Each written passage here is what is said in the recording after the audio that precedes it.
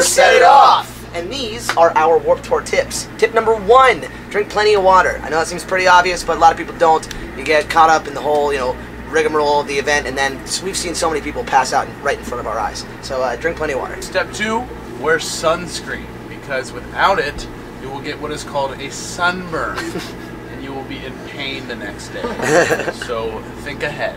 Tip number 3, make sure you charge your phone. There's nothing worse than being at Warped Tour and having a dead phone and being separated from your friends. Tip number 4 is a lot of people on Warped Tour will just go, they'll have like 3 bands that they come to see and they go, that's it. Don't care about anyone else. Watch new bands. Watch bands you've never heard of. I can't tell you how many bands I've found, new and favorite bands that I still listen to this day from going to Warped Tour and just going, I wonder who's playing on this stage.